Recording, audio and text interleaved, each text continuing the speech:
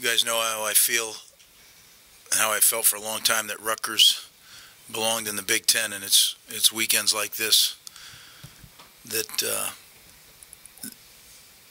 that made me want to be in this league. So we're excited about the opportunity. We're going to go out there and see how we stack up. I don't know how much you enjoy like a good story, but 2 years ago, Rutgers, week 4, lost to Michigan. Next day, they fired their head coach. It's been a long 2 years, but now you're 3-0, national TV. When people ask you how Rutgers was able to kind of get it turned around, what were some of the key things that, in your mind, that Rutgers was able to get this to the point where you're relevant again in a lot of people's eyes? Well, let's make it clear. We haven't turned anything around, right? We've had a good start to our non-conference schedule. But, this is what I keep talking about is Rutgers in the Big Ten.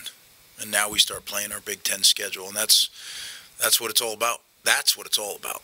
So we have to go and show that we belong. And we haven't done that yet. And we won a couple games, but as I've said to you before, I don't feel like 2020 was real. I think you didn't really get a real picture of every team. I thought you had a distorted picture. And I'm not taking anything away from what the players or staff did here, but this is real. And we're going out to play against a really, really good football team that has got it going. I mean, you can just, everything I've looked at, the film I've looked at, the media that I've listened to, there's a good vibe out there right now. They're playing really good football. They're playing winning football. They're holding on to the ball, playing good defense. They're running the ball, right? When you do that, you have a chance to win every week. So we have our work cut out for us for sure, but I'm anxious to see how we stack up, and I know our players are. That's what it's about. It's fun. Let's go play. Greg, when you look at Michigan's running backs on film, I mean, what stands out about them, especially a guy like Blake Corum? Yeah, they're really good running backs, and it's not just Blake, it's all of them. They have a really good running back room. You can see it. And I think the guy who coaches him, Coach Hart, I've followed him. I've tracked him from when he was a player. I remember when we were all at this, I don't know what it was, Ray was being honored down in Orlando. And I remember he was there as a player. So I've tracked his career and at different times thought about reaching out to see if we could bring him here. I think he's an excellent coach that room is doing a great job. Certainly talented players, but I think it's more than that. Now that you've had a chance to look at the film, what did you take away from the offensive line? All this mixing and matching. I guess, do you do it position by position, or do you maybe look, oh, this left side looked the best of that group and go side by side like that? Predominantly, it's an individual's performance because it's hard to start saying, well, these two work better together, or these two work better together, because there is a lot of mixing. It might come up in a conversation down the road, but the primary evaluation is individual performance. How did this player do? And I think that we got more out of our line by doing it the way we did it this week. Now, did that have something to do with the competition level? It might have. I thought Syracuse had a very good front.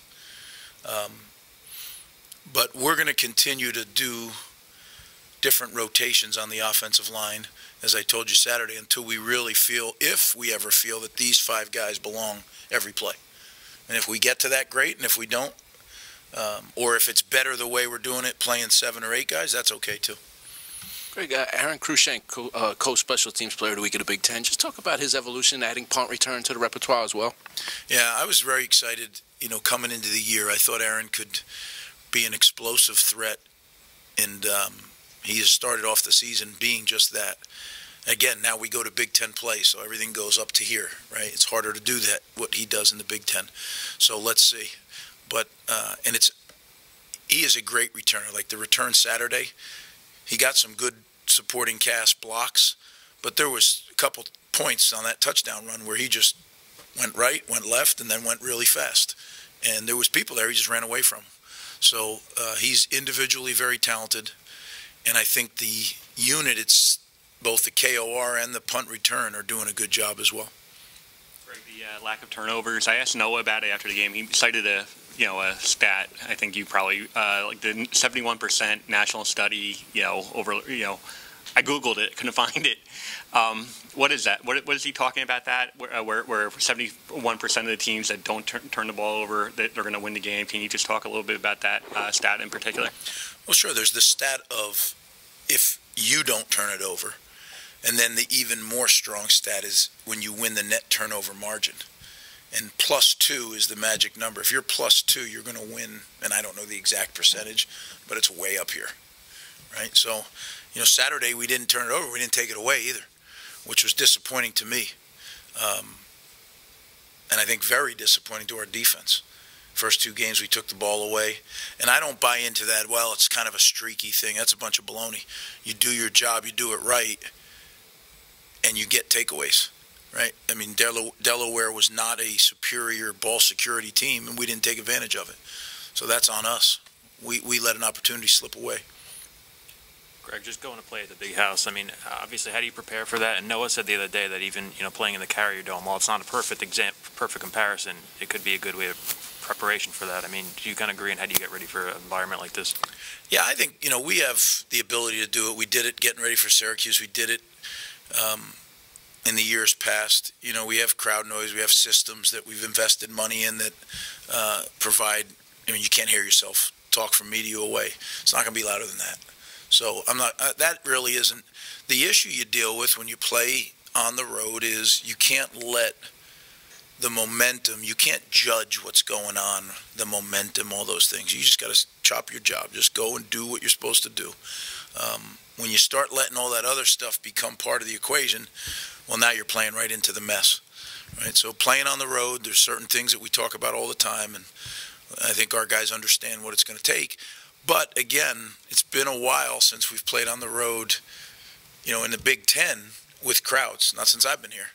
So this is our first Big Ten road game, and it's a good place to start. Have you seen anything different from Julius as a pass rusher? He's got about as many sacks in 3 games as he has his entire career. Well, I think, number one, he's got opportunity now, right? He never was out there on 3rd down. So he is part of the, every D lineman's dream is to be on the 3rd down rush team, right? Because it's a high level of pass. Now, he's earned that right, and I think he's done a good job. He's pressured the quarterback on 1st and 2nd down, which he's always been able to do, and now he's doing it on 3rd down as well. I know defenses are multiple now, but are you more of a 4-2-5 unit, or is it just a week-to-week thing? How does your defense evolve in a week-to-week? Is it a week-to-week thing? Yeah, it's really a matchup thing, right? If you're looking at a 3-receiver offense, we oftentimes, not always, but we oftentimes like to have 5 DBs on the field. The structure of it, you can call it whatever you want, but I just look at it as you got 3 or 4 linemen, you have 2 or 3 linebackers, and you have 5 or 6 DBs, and how that shakes out, how you structure it. Everybody wants to put it in a box. I don't think you can. I mean, because you look at the 2 teams we just played were 3-5-3s, but they didn't even look similar, right? So to me, it's more personnel based. Obviously, Max Melton's been big through the first 3 games. What did you see in him? He's one of the first guys you got when you came here, in that frenzy of recruiting. But what did you see out of him, and how's that really translated over the last 2 years? Well, we sure are blessed to have Max. He is a really good player. He's a tremendous competitor. You don't want to play anything. This guy wants to win every single thing he does. And he approaches practice like that. He practices that way, and then he goes and plays that way. So I really think he's a very good corner, and he's getting better every day. He's still a young guy, right? What's he played? 12 games, 12 college games. So the equivalency of 1 season. So I think he can really become a great one if he just continues to work the way he is. Sticking with the defensive backs, can you talk a little bit about Kasson Abraham? He's started the past 2 weeks, and he's been rather impressive in both games. Yeah, and the only reason he didn't start 3 weeks is because they started in a different personnel group, right? Or he could have easily had 3 starts under his belt. Kess really stepped up. Kess has had issues with injuries earlier in his career.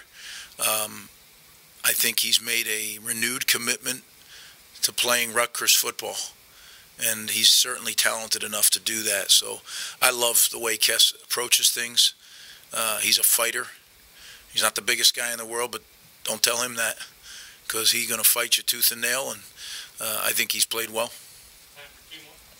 You said a lot about, how real last year was. Is this the ultimate week to push that message with that game in triple overtime? I mean, no one, either side really knows what that was, I guess, a year later. Well, they're a different team. I think just look at it, right? They didn't have their best player when we played them last year. I mean, there's a lot of differences. That game was a shame. We had our opportunity there, and we didn't take advantage of it, right? This is a different Michigan team, though. And, I'd like to think we're a different Rutgers team, too.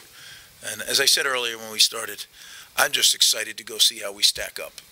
And we're going to know probably by around 7:30 or so, probably know where we stack up. Greg, you mentioned the other day the improvement on third down. What do you think attributed to that, and how do you got it to obviously become consistent going forward now? It's a Big Ten play. Well, it's a critical down, right? Third down defense to get off the field. And I think, Coach Smith said it best. We finally had a spring and a training camp and a summer, because some of that stuff on third down is so different than what you do on first and second down. So if you have limited time to install, you're really going to focus on, there's a lot more first and second downs than there are third downs. And we were very much up against it last year with the way the schedule was canceled, then brought back. I mean, you didn't have training camp. The kids were in school. So you literally had a bunch of in-season practices, and then you went and played a game.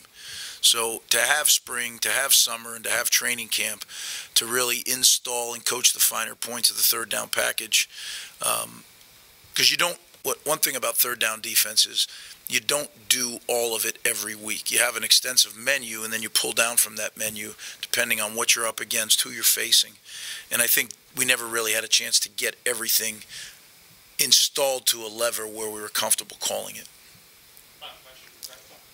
I know it happened. You played last year, but it's different. What's it like for you to come out of a tunnel, in your Rutgers stuff, and to see that winged helmet across the way, or to see Ohio State's helmet or Nebraska or anything? Like I said, I believe Rutgers from 2002 on. I really believe that that's where Rutgers belonged, and we were blessed to get accepted and admittance into the Big Ten.